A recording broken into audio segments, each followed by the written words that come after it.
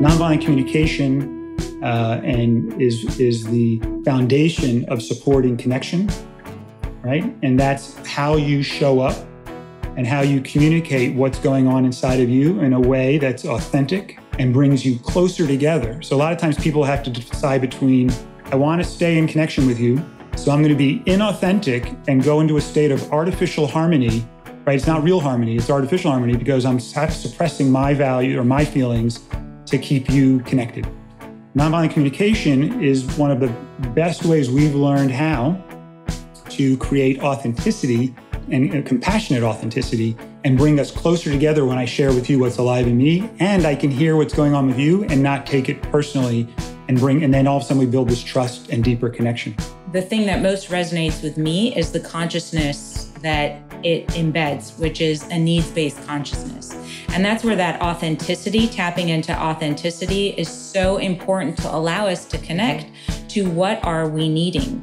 What needs are we looking to have met in this moment? And so many people do their day-to-day not connecting to that sense of authenticity, not connecting to those needs, and having so many unmet needs that it results in a scarcity mentality. It results in constriction, and it results in attaching to strategies that you mentioned. Some of the more well-known, well, I need to get enough money, and I need to get a bigger house, and I need to get, and I need to get, or I need to do, versus I need to connect to what I am actually needing and what are all the strategies that could meet those needs. It's Mayim Bialik's breakdown. She's gonna break it down for you, because you know she knows a thing or two. And now she's gonna break down, it's a breakdown. She's gonna break it down. Mayim Bialik's breakdown is supported by Cat's Pride. When it comes to choosing cat litter, our go-to is Lightweight Litter by Cat's Pride. It makes me feel like I'm working smarter, not harder, when you're caring for, in my case, 3 cats. That's because Cat's Pride Lightweight Litter is up to 40% lighter than traditional scoopable litter brands, while also offering 10 days of powerful odor control. Plus, it forms strong no-mess clumps, which means simple scooping for me, and it's easy to carry and pour, so I can lift less and cuddle more. Ready to choose the smart litter? Choose Cat's Pride Lightweight Litter. Visit catspride.com/store-locator to find a store near you. Hi, I'm Mayim Bialik, and welcome to my Thursday Breakdown. This is the place where we break things down so you don't have to.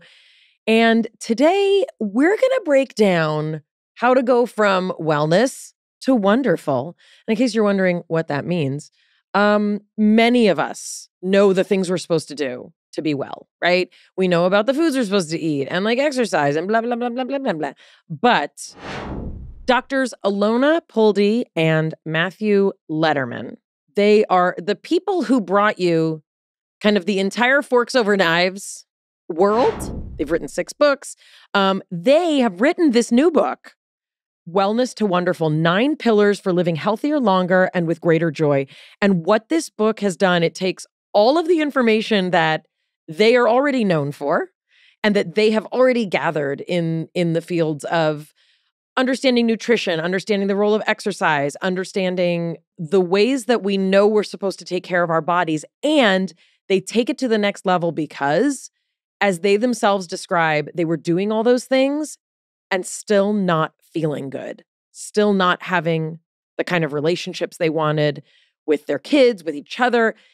This book is a holistic approach to understanding what all the things are that we all need to be mindful of right now as we try and really live our best lives. And it might sound overambitious, but if any 2 people can do it, it's these 2.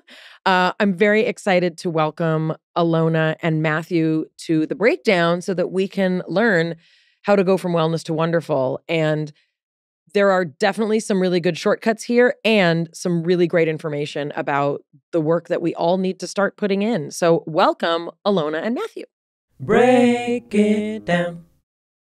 Great to see you, Mayim. Yes, wonderful. So we probably should, in full disclosure, Alona, tell people that we grew up on the same block. We did. Neighbors. We were neighbors. I was close with your brother because we were the same age, but you were the big sister Yes. on the block. And so that's actually not how we connected with all the incredible work that you and Matthew do. But I did want people to know that I biked by your house probably for your entire childhood more often than was necessary. But thank you so much for being here. And, as I spoke about in the intro, the two of you have been like tremendous pioneers in so many aspects of the wellness world. But I do want to talk about your new book, Wellness to Wonderful, 9 Pillars for Living Healthier, Longer, and with Greater Joy, which looks like this.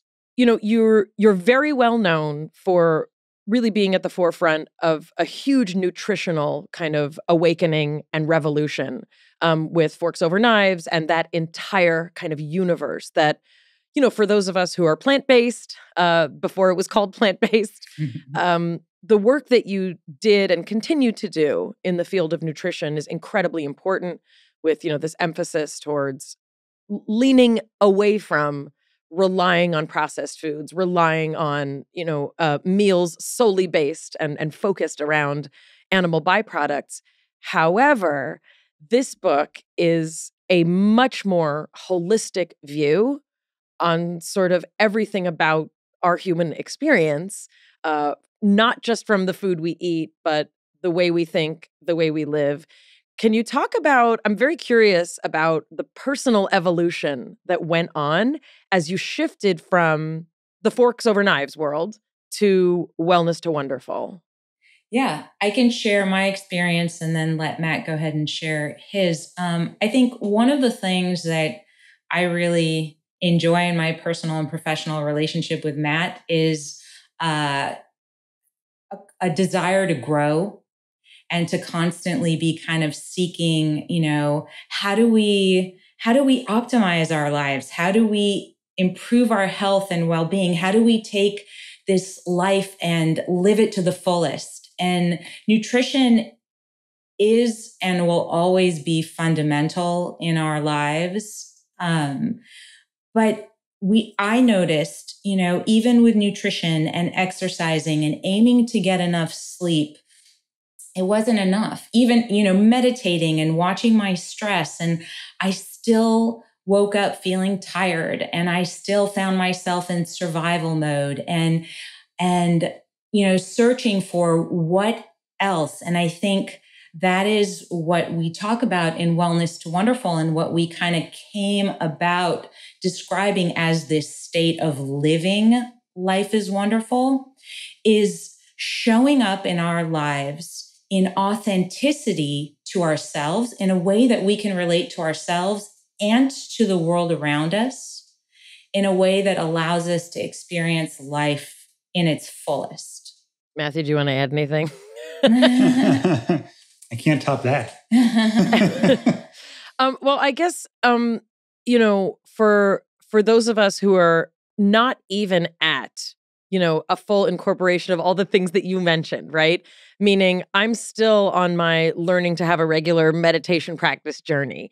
I'm still struggling with sleep and, being consistent in the ways that I know actually make a difference about it. Like, I'm still struggling with those things. So the question that I have for you is, when you are doing, all the things that you mentioned, if you had to say, like, what is that missing piece? What are you getting at? And obviously, I recommend people buy the book and learn about these 9 pillars. But if you can sort of give us sort of the cliff notes, like, it's not like, surprise, the secret is God. That's not what this book is about. The book could be about many kind of, magic pills, but that's also not what it's about. What does it actually look like? So we have 9 pillars. At the center is self. And we talk about connection to self in the present moment and learning how to check into what's going on inside of you. And then through that, discerning what needs are up in that moment, and then identifying strategies that will meet the most of your needs as possible with the least cost, right? So you want to be as effective as possible and at least costly. And through the 9 pillars, we give people, it's almost like something you can you tend to regularly. It's not like you get there and you're done. This is a path and an awareness. And like I was telling Alona the other, last week when we were all hands on deck getting all sorts of promotional stuff out, and I said, oh, my pillars are way out of whack. So it's not like we're living it all the time, but I now have a framework where I can check in and say, oh, and then what needs the most attention for me? It was actually connection to myself, because I was all in my head and like do. And I'm like, hey, my body's screaming, Matt, you need a little self-care now. And when I was able to stop and go back to those pillars, I was able to identify when I get off the path towards wonderful, and then have a framework to get me back on the path. It's not about being on the path at all times. And that to me is the secret, is knowing what those pillars are and then having the ability to discern and then strategies to get back on the path. Now, there are obviously many, many books in the universe and also many resources on the internet. And, there's stuff all over that people are seeking. We're at a place where a lot of people are seeking. And I think for our listeners who are tuning in now, they're listening because like they're seeking. And that's the kind of, feedback that we get from our audience. And, I think that one of the things that I really love about your approach and also this book is a lot of us piecemeal what we're doing. We have like this way that we eat, or we follow this Instagram account to learn about this aspect of sleep, or, we learn to meditate over here. But what I like is that you are presenting it in this book in one place, so that it really is kind of a reference manual for all of these pillars. And also you're making all of the things work together.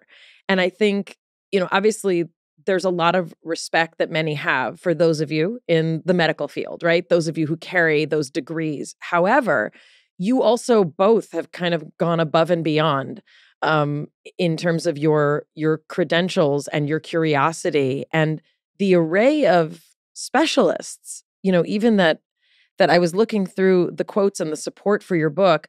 First of all, I found, someone who's literally quoted in my dissertation, first of all. But Alan Gordon, who we've had on the podcast, is one of the people in this book. And other people whose services I have acquired are in this book. And so I didn't even realize, how much of the intersection of the kind of mind, body, and holistic world you have incorporated into this book. I wonder if you could speak to sort of, was this something you had to piece together, or did it come from, kind of a personal exploration that you then started putting together? Like, how do you approach to say, we have figured out, or we think we've figured out a really good way to holistically approach living? I think it's a question that we ask ourselves. And one of the reasons that the title is called Wellness to Wonderful is, I often think like in a world of infinite possibilities, why can't my life be wonderful? But then what would it take for my life to be wonderful? Right? And that's how we identified these 9 pillars. And each of those was, it started with nutrition. And then, we can't just have your nutrition. We got to have some movement. And with the movement is sleep. And with sleep is, self-care. And then it moved to play, which is such an important aspect in contributing to making life wonderful and so deficient, I think, in the lives of so many, including my own, until that came to my awareness. And then the importance of connection to ourselves and to the world around us. I'd love to say that, we came up with all this and we're brilliant, but we stand on the shoulders of all of these experts. And I think of it almost as we're sort of the primary care, but we're almost like primary care 2.0, where we're pulling all of these pieces together that are missing from conventional primary care. And then there's experts in each of these fields. And we're sort of bringing all together all of these specialists. We know enough, to get people started. And then if they really need to dig in, we can then get them to specialists. And that's what's really cool about the bringing all these different modalities. And the way we stumble across it is through our own experience, right? So, I mean, I talk about it in the book, my personal experience with back pain. I had the quote unquote perfect diet, and I exercised, like followed the book. And I was having this chronic pain. And then someone told me, hey, you should read this book by John Sarno. Yep. And I said, what are you, nuts? I said, that's the most ridiculous thing I ever heard. And then I'm reading the book and I'm like, oh my God, he's describing me. And then just like the vegan diet, which I didn't, plant-based diet, I didn't want to be plant-based at first. But when I stumbled across the information and I actually tried to find reasons not to do it, and I couldn't find any good reasons. And then all of a sudden I tried it. I'm like, this is fantastic. I feel great. How could I not do this? I did it and I became plant-based and learned more and more. Same thing with the neural pathway pain, where I said, holy cow, and I can tell you about my experience, which led me to other pieces, but we put all that together and then we can use that to support patients. Mayim Bialik's breakdown is supported by Element. What's Element? Well, it is a tasty, tasty electrolyte drink mix that has everything you need and nothing you don't. It's got science-backed electrolyte ratios inside this delicious drink mix. You get 1,000 milligrams of sodium, 200 of potassium, 60 of magnesium, and there's no junk, no sugar, no coloring, no artificial ingredients, no gluten, no fillers, no BS. Element is formulated to help anyone with their electrolyte needs, and it's perfect. If you're keto, low carb, paleo, it's for you. Electrolytes facilitate so many important things in the body: hormonal regulation, nutrient absorption, fluid balance. Also, so many things are caused by electrolyte deficiency that you may not realize. Headaches, muscle cramps, even fatigue, sleeplessness, and a ton of other symptoms. Element is used by so many people in the NBA, the NFL, the NHL. Olympic athletes use it, Navy SEALs, and also exercise enthusiasts and just everyday moms and dads. When you sweat, the primary electrolyte that you lose is sodium. And if you're an athlete, you can lose up to 7 grams a day. You got to put it back in there. That's what Element is for. Right now, Element's offering our listeners a free sample pack with any purchase. You get 8 single serving packets free with any Element order. You can try all 8 flavors. I like watermelon, or share Element with a salty friend. Go to drinkelement.com/Mayim, and this deal is only available through our link. Go to drinklmnt.com/Mayim. They also offer no questions asked refund, so try it risk-free. If you don't like it, you can share it with a salty friend, and you'll get your money back, no questions asked. You have nothing to lose. Mayim Bialik's breakdown is supported by Earthbreeze. Have you ever wondered why laundry detergent comes in those huge plastic jugs? Who wants that? They're so heavy and bulky. 91% of those inconvenient, awkward, heavy jugs end up in landfills and in oceans. That harms our planet and marine life. There's got to be a better way. Well, there is. Switch to Earthbreeze like we did. Earthbreeze laundry detergent eco sheets look like dryer sheets, but they're not. It's revolutionary liquidless laundry detergent that dissolves 100% in any wash cycle, hot or cold. There's no measuring, there's no mess, and there's no heavy plastic jugs. You just literally toss the sheet in. Earthbreeze has really made the whole concept of detergent better. The packaging is lightweight, it's biodegradable, and plastic-free. It's even great for sensitive skin, which I have. Their eco sheets are hypoallergenic and dermatologist tested. Earthbreeze is compatible with high-efficiency washers, gray water systems, and it's also septic safe. They also offer flexible subscriptions that can be adjusted, paused, or canceled by you at any time. There's no contracts, there's no fees, and it's delivered right to your door with carbon-neutral shipping at a frequency that you set, so that it works for your unique lifestyle. Most importantly, you still get things clean, powerfully clean. Earthbreeze is tough on stains, fights odors, and your clothes come out clean literally every time. This is literally something that was made for me. It's everything I love. It's nice for the environment, and it works. But don't just take my word for it. Try it yourself with their risk-free 100% satisfaction guarantee. If you don't like it, Earthbreeze will give you a full refund, no questions asked, no return necessary. Switch from the old-fashioned goo to something new. Right now, our listeners can subscribe to Earthbreeze and save 40%. Go to earthbreeze.com/breakdown to get started. That's earthbreeze.com/breakdown for 40% off, people. earthbreeze.com/breakdown. There's many things that I think we would all agree are wrong or not working about sort of the conventional medical model, especially for kind of primary care. But I also, we talk a lot about, when you think of Maslow's hierarchy of needs, right? And you think of a culture that, we've been raised to believe that there's an order, that we have to address needs in a certain order. And for those who do not have financial resources or representation, that those needs are, well, we've got to make sure everybody's got, a job and 3 meals a day, right? And a place to live.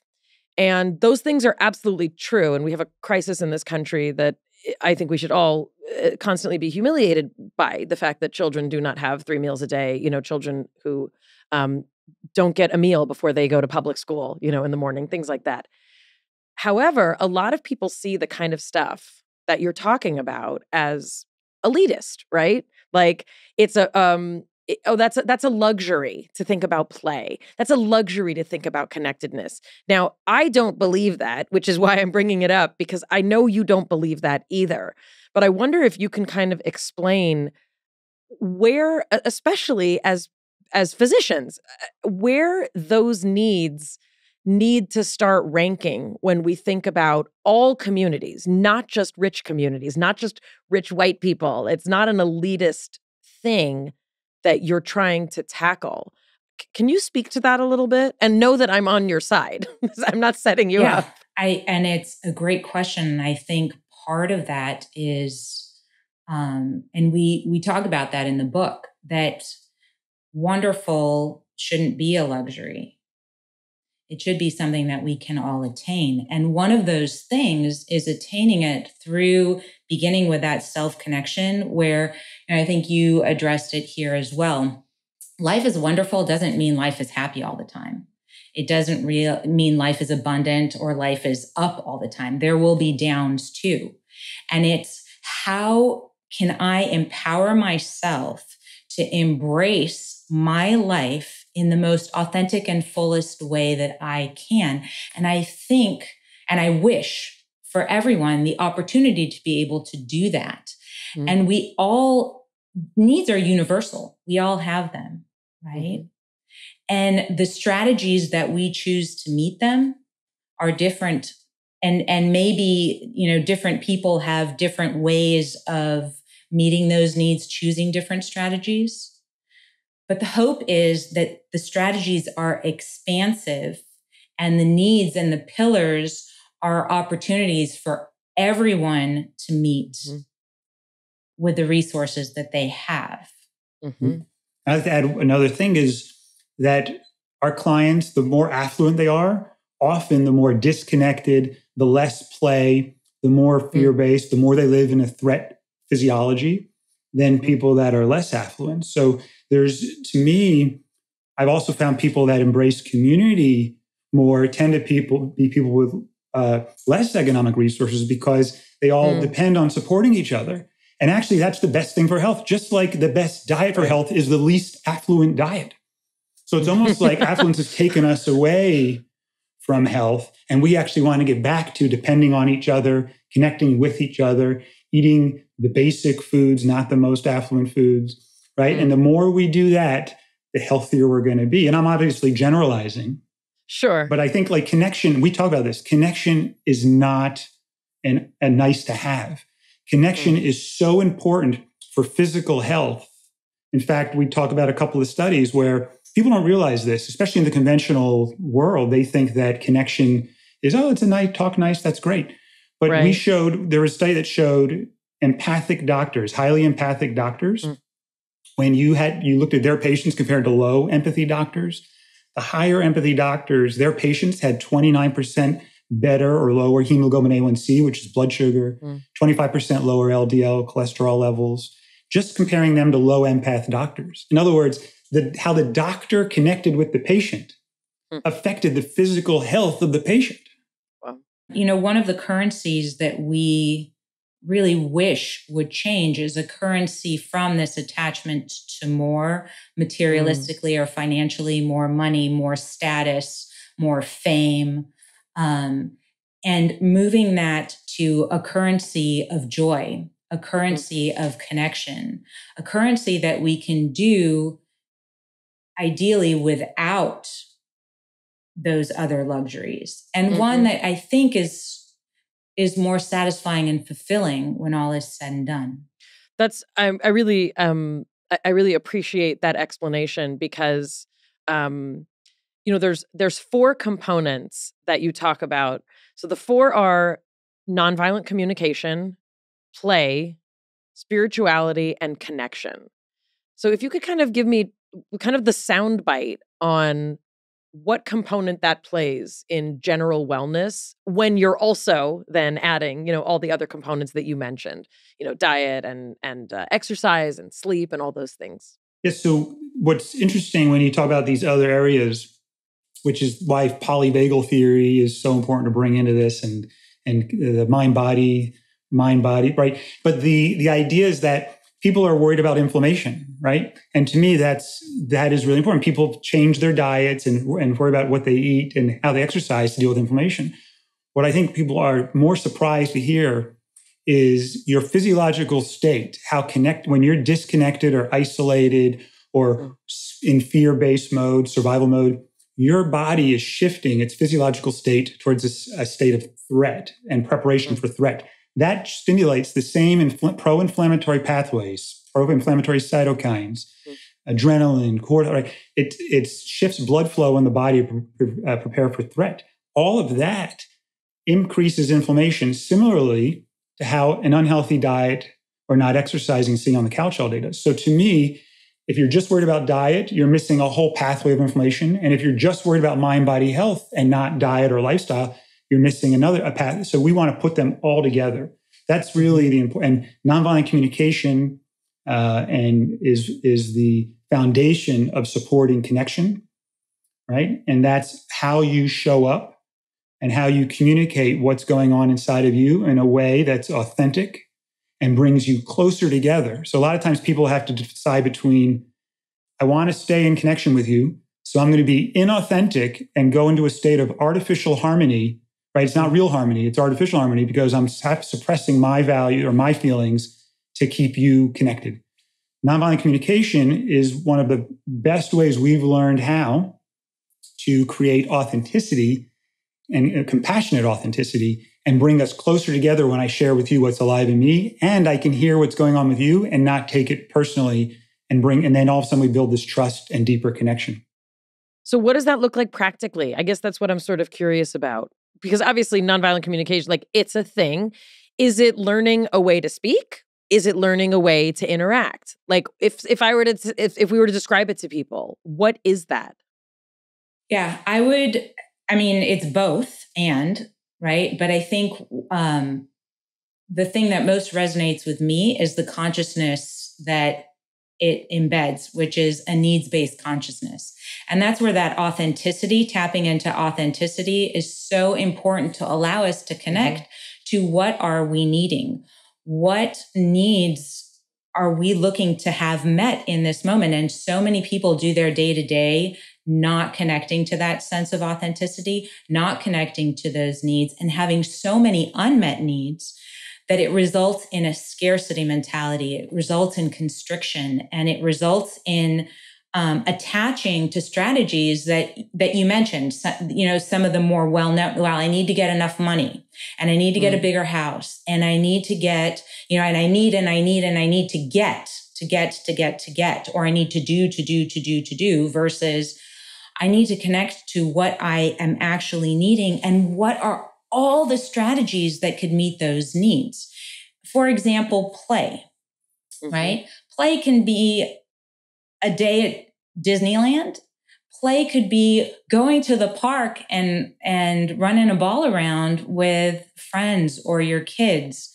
Play, it could be so many different things. And when we can connect authentically to those needs, where we have the need-based consciousness, then those strategies become expansive and we step away from that fear and that scarcity. Just if you can clarify, nonviolent communication I usually think of as instead of hitting your children, speak to them. But it expands beyond that when you're dealing with adults, right? And it's actually the same with children and adults, right? It's about folks caring about each other's needs more than being right or winning or getting what you want. Because when I first started with nonviolent communication, I got certified as a trainer. It took 4 or 5 years, right? It was harder than medical school by far. right? Like to change the way I thought and the way I approached people, right? When I started before, I had 3 feelings, good, bad, and angry, right? Those are my 3 feelings, So I've really grown, and it's possible. That's what was exciting to me. It wasn't that you have to be born compassionate or not, or warm or not. It's something that you can develop and cultivate. And to me, when you are dealing with children, it's a desire to say, I care about your needs and I care about my needs. And I may not be able to meet all the needs in this moment, but I want us all to care about each other. And we're going to find strategies that will tend to all of our needs in the best way we know how.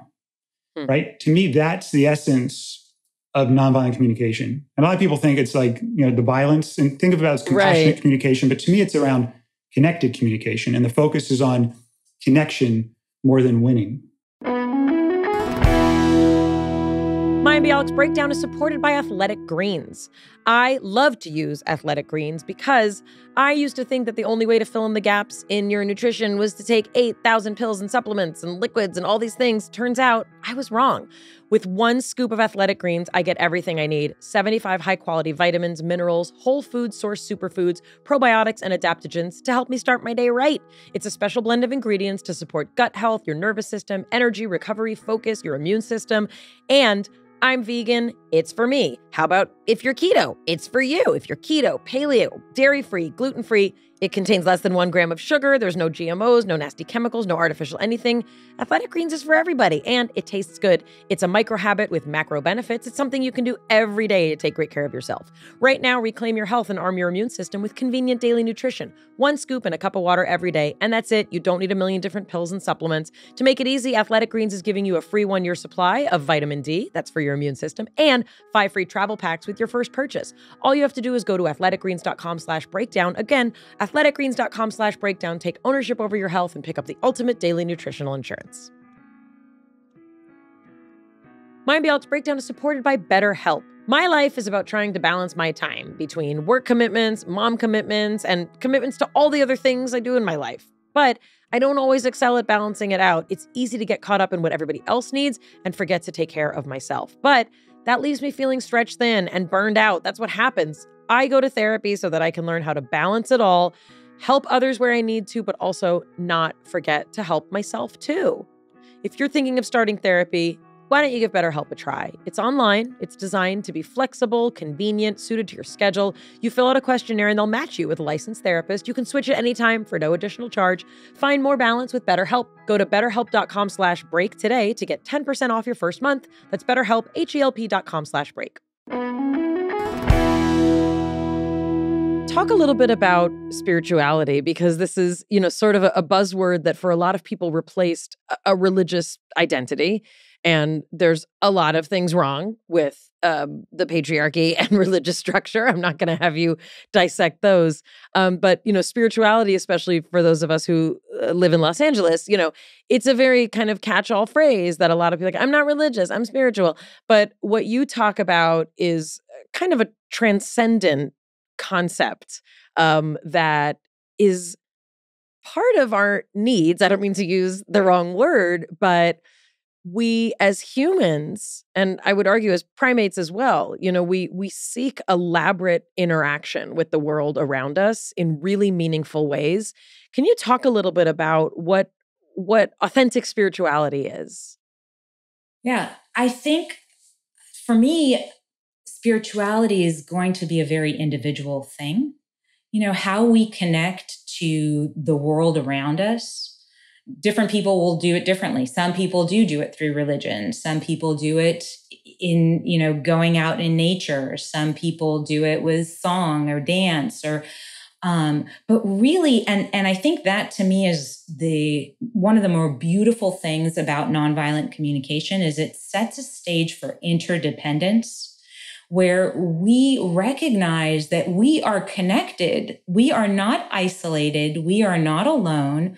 We are in this bigger world together with other people and animals and plants and having that sense of something greater than just ourselves being out there. I think for me, that is that spirituality, and how it manifests or how it's implemented in the lives of different people will probably resonate differently. Right. And that I can't meet. I mean, interdependence is one of those needs that's top of my list, right? So I can't meet my needs at the expense of yours. That's not, and spirituality, we're all waves in the same ocean, right? Like, and what's happening now is the waves are trying to get up and walk out of the ocean and sort of just take care of themselves on the beach, right? And we all, and I'm not saying you have to also tend to your physical needs, and there is a separate self, but not at the expense of all of us together. Oh, so you said something, you said, I can't meet my needs at the expense of yours. And the converse is also true. I can't meet your needs at the expense of mine. Right. And, that I think is where a lot of us, and I think especially parents, I think a lot of us fall into that. And I wonder if you can speak to that a little bit, because, of the things that as an observer of humans, I'm most concerned about. I'm very concerned about how people parent. And, my kids are now 7. How old are they? They're 17. What are their names again? They're 17. Exactly. They're 17 and 14. And, as you both know, I've spent, my time as a parent really examining my time as a parent. And I wrote this book, Beyond the Sling, and people thought I was crazy for talking about attachment parenting. And, people like Dr. Becky are talking about, gentle discipline in ways that make sense to modern parents now, right? Because I already feel like I'm a different generation. But one of the things that I most notice is that so many of us get stuck in either placing our needs so far above those of our children that they are essentially collateral damage without us even realizing it, or making children the focal point of everyone's existence in the room so that we no longer essentially have needs that are being met as parents, and we're creating a culture for children where we're essentially teaching them that they are the most important thing in the universe, which is also not necessarily true. So there's these kind of like two polarities, but I wonder if you can speak to that a little bit, because what you said, Matthew, is like, that feels to me the crux of it. Like, whose needs are more important? And that's sort of this like fight that I think parenting is in. And as you said that, I saw myself ping-ponging, oscillating between both of those. But where I really want to live is in the middle. And that's kind of the way that we aim to raise our girls. They're now 9 and 11. And again, it's when I'm mindful and conscious and able to connect to those pillars and the life is wonderful state, it's having that need-based consciousness. So not getting immediately to the strategy, but the immediate, what are all of our needs? How do we hold them all? How do you matter and I matter in this discussion? And it's work, but it's so rewarding, because I know that so many of us grew up, there was kind of, you had two ways. You could submit to a parenting strategy, or you could rebel against a parenting strategy, right? And in between there lies a kind of joining with your children and the parents and kind of traveling that road together in a way that meets needs for respect and mattering and mutuality and partnership. And it's really rewarding. When my 9-year-old can come to me and say, "Hey, Mom, I have a gift for you. Today my need was not met for X, Y, and Z." Or when you said that, I heard tone and I didn't enjoy that. But you know what? It's beautiful. I love it. She is giving me a gift. One, she's able to express her needs. And two, that brings my consciousness back to that needs-based vocabulary and awareness. And then from that place, we sit and we can strategize together. And I feel like I have a partner in this, someone that So it's not a power over, and it's not a permissive, discussion that we're having. I feel like we're making these strides together, and it feels there's an ease to it and a peace of mind to it, that because I look at my girls, they're 9 and 11, and I think, oh God, the teenage years, what's going to happen there? And so every time I get one of those gifts, every time my girls can come and say, hey, you know what? I didn't like that. That didn't meet this need or that need. I feel relief because we have opened a communication, and a trust that is just everything. I mean, it really is. And Matthew, can you speak a little bit to how much weight this carries in terms of not having this sort of dialogue slide into whatever your kids want, they get? Because I think a lot of people hear us talk like this, and it's like, well, that sounds like their kids are being disrespectful and walking all over them. But I know that that's not what this is. But Matthew, can you speak a little bit to sort of what it looks like in terms of the holistic kind of temperature of, a family system or even a friendship that operates like this? Yeah, and we could even do a role play now if you wanted to make it more clear. Yes. But the goal is that, remember we said our needs are never going to go unmet, especially, for safety and health, right? So safety and health are non-negotiable. If my needs for safety and health aren't met, we're going to stay at the table or we're not going to proceed with the strategy. It doesn't mean we can't keep talking about it, but we're not going to proceed. And that's the other key, is that we mistake strategies for needs, and we jump too quickly to strategization. You mean that's fixing it, right? That's like if a kid says like, oh, blah, blah, blah, I'm upset about that. The answer is not always, I'm going to fix it, make it right, and take you to the restaurant that you want to go to. And sometimes one of our needs is mourning, right? It's like, oh, I'm hearing, and I can't think of a way right now to meet your need and meet my needs right now. So let's feel our sadness together, right? Because I'm disappointed. I'd love to I want to contribute to you. I want to support you whenever I can, but I can't think of a way to do it in a way that meets these other needs. I think that's a really big distinction. Hearing their needs doesn't necessarily equate to meeting their needs. And that's true in adult relationships too. Right. Let's do a role play. All right. Okay. Do you want to be mom, dad, kid? Well, yeah, I want you to present me with something like as if you're a kid, and I'm going to see if I can get it right. Hey, Mom, I really want that candy right now. No. Oh, sorry. Okay, sorry. Okay, go ahead. I'm ready now. So I really like that candy, Mom, and I really want to have it right now. So I should acknowledge the need. Like I see that you want that, right? That's an important thing. Like I have to acknowledge it, right? Right. You want kids, the 3 needs that are so important for kids that are often in deficit. They want to be heard. They want to know that their needs matter as much as the parents' needs. Okay. And they want to have choice or autonomy. Okay, great. So I know that you really want that candy. It is delicious. Damn, that's the need. You see how you got it tastes really, really good. They want this pleasurable. Tastes good. Yeah. Okay, so now they feel heard? Well, I don't know. Let's check in. Say, hey, am I hearing you? Am I, oh, this is an important thing. Am I getting that right? Yeah, Mom, it's really, really delicious. And I'm so glad you can understand that.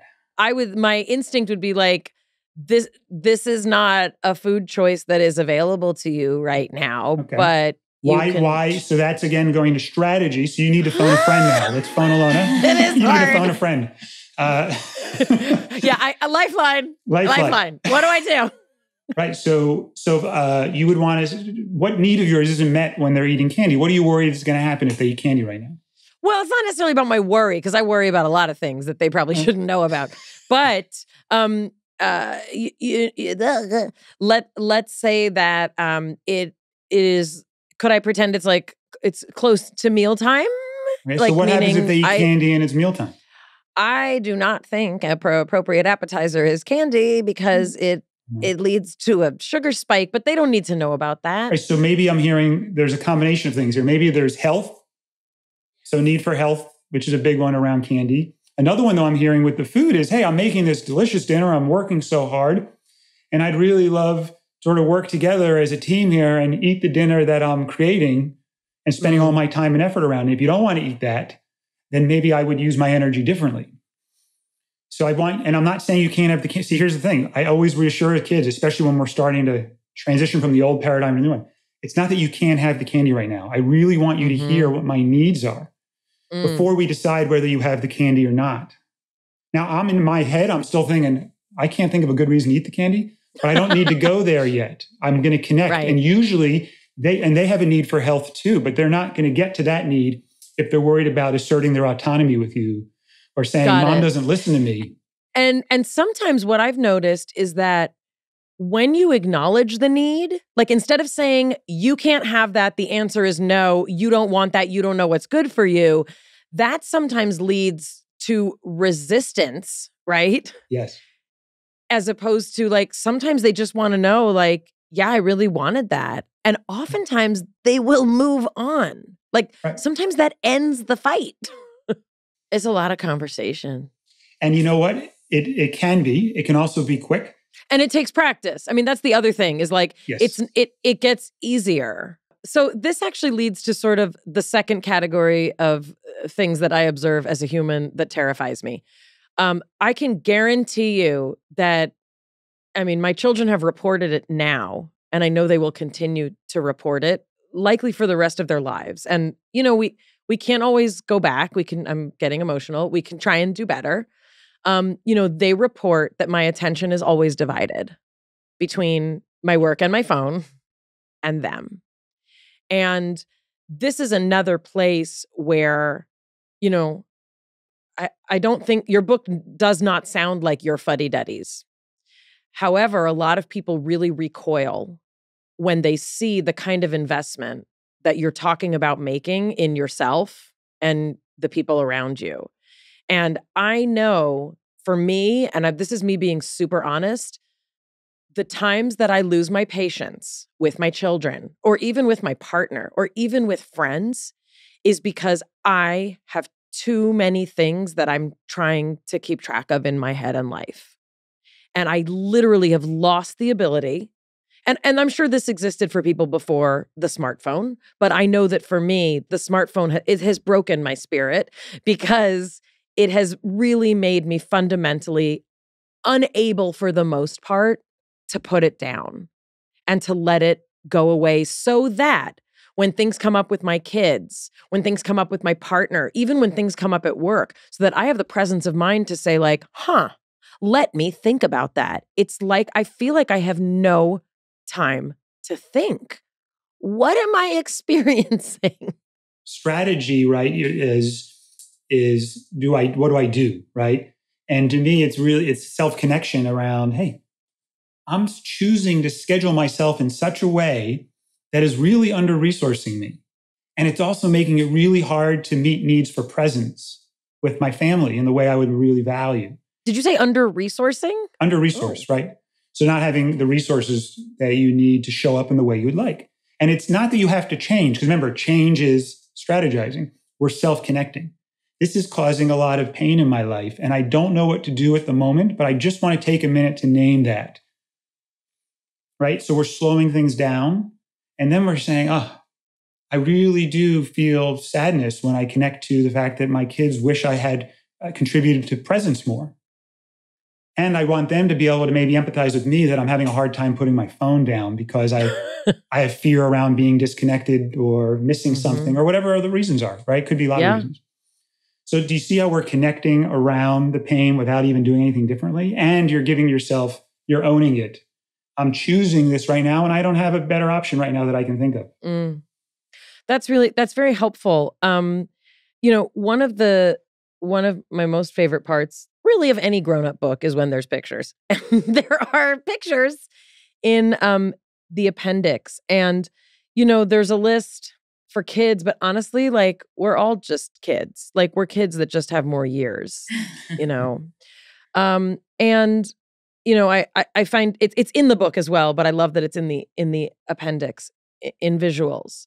So you have this chart of needs, and like, it seems like shouldn't be life-changing. You list a bunch of needs. But as I started going through them, I really felt this sense of like, oh my gosh, like even naming them, it is so helpful because, and they're alphabetized on, page 146. But, this is something that we did an episode here with an imago therapist. And in imago therapy, and Jonathan and I did like a little work session. In imago therapy, they literally say like, what are you needing right now? Like what does your inner child need or what is the need? And I want to carry this with me, like in my back pocket, because I'm looking at these needs and I was like, how many times in a relationship are you in a conflict and what you need is honesty from the other person, right? Or how many times, do you, if you learn to get in touch with your body, you're able to say, I need movement. And Jonathan, I wish Jonathan was with us for this episode because Jonathan is this person who's like, I need to stretch, Mayim. And I'm like, what? What are you talking about? He's like, I need to lay on the ground. And I didn't get it. But when I think of it in this context, he's in touch with something in his body that says something has to move, like something needs. And I was like, that's a need, right? Or this is a big one. I need appreciation, right? Like to be able to say that. Because also, how many times are you in a conversation with someone and you just really want them to say like, thank you for what you are offering, what you're providing, and I don't mean to say to your kids, like, you better say thank you. I mean, in any meaningful relationship, you need to feel appreciated. Like it's a thing, right? And play is on here. Rest is on here. I barely know what that looks like. And this is another thing that Jonathan taught me. Like he has to go to bed when he has to go to bed. And I used to just like white knuckle it. I'd be like, no, when things are done, I go to bed. And if that's midnight or if it's 1, that's what it is. And we're just going to wake up and do it again. Also, one of the needs listed here, to matter, and I think about kids. Like they need to know they matter. Can you talk about that a little bit? I mean, obviously adults need it too, but it starts with kind of how we treat children. Can you talk about mattering? Yeah. I think, when Matt mentioned the 3 needs that are really important to kids, mattering is a big one: to be heard, to have choice, and to matter. And I think nonviolent communication is one of the most effective ways that I have found to, in practice, show them that they matter. And it is, again, connecting to those needs, having awareness around those needs, not just mine with that list, but that they share those same needs. And when I can hear that and when I can connect to that, it gives them a sense of mattering. They are not ignored.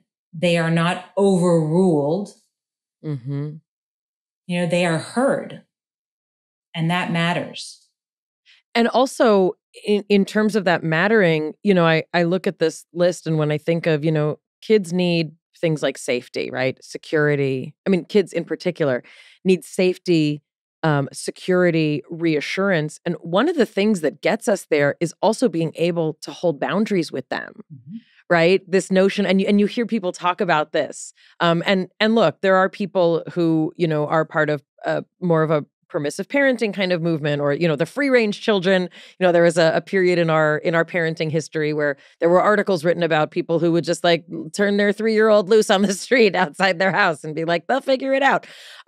But for many of us, who are seeking children who believe they matter, believe that their feelings matter, it's also important that they know that they're safe with us, like that we will hold boundaries and give them structure because they do need that as well. Can you talk about that a little bit? Well, part of mattering is also modeling mattering, right? So yes, they matter, but I matter too. And just like they have needs, I have needs as well, right? And that's the interdependence around that needs-based consciousness, that it's not about, my job is not to meet all of their needs.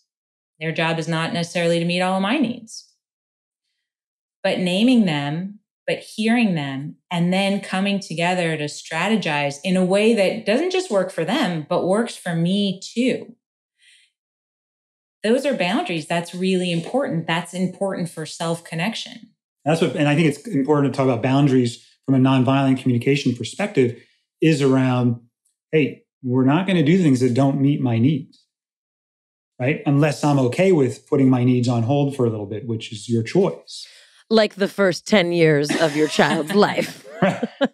I would argue that's not going to meet your need for health, but hey, you know.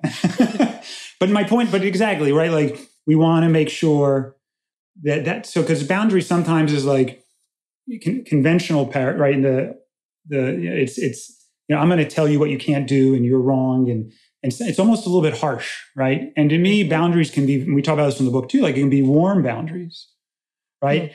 Right? We can say, hey, I can't think of a way to do that that's going to also meet my needs. So can we please hold on this until we can find a way?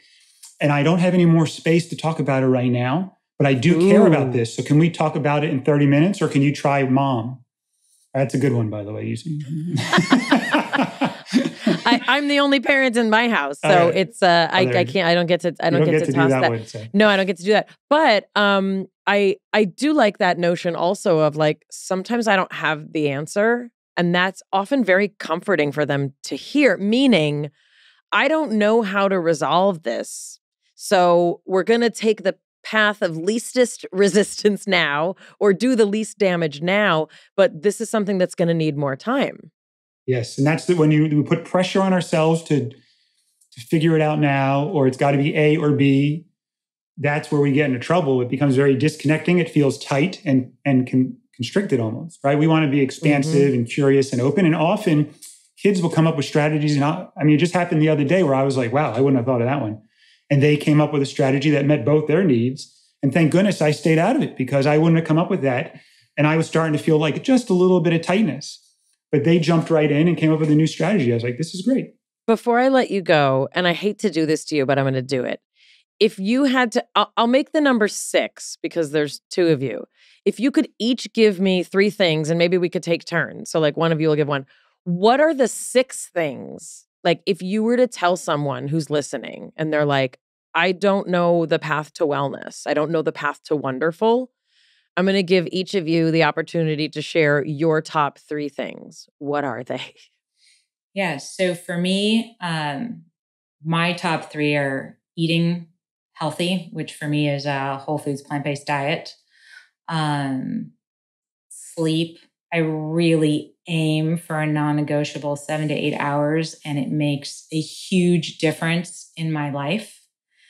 And connection. I think community connection, making sure that I'm around the people that I love and that I'm connecting to them on a day-to-day. Yeah. And for me, one would be play. I think I forgot how to play and say, hey, I didn't need to do it for health. I don't need to do it because it's the right thing to do. What would just have me super excited and fun and playful, right? Like to get really clear on what that is, right? And sometimes it's helpful to think back to when I was a kid and what did I really like to do as a kid, right? So that's really learning how to play again. For me, the connection to what's going on inside my heart. So being able to share vulnerably, whether I'm happy, sad, angry, etc., right? Being able to share that and not hold that alone. I think most of my suffering happens not from the unpleasant feelings when I hold them alone. And then for me, the last one is not letting my head overtake what my body is telling me. So my head is get it done. I'm a workhorse. And my body will say, hey, you need a break. And my head will be like, no, you need to finish this. And I have a little dialogue with myself. And I think being able to tune into my heart and my body a little more has really made life more wonderful for me. Mayim, can I cheat and just add one more? You can cheat. As I was thinking about it, I see that you have a need. Yes, you have a need I do to add something. I have a need and to add. And it meets my need for you to communicate well with the audience. Yes. You know what? I would go online and I would get a needs sheet and I would start connecting to my needs. I would walk around with that day in, day out, and start just getting in touch with what am I needing in this moment.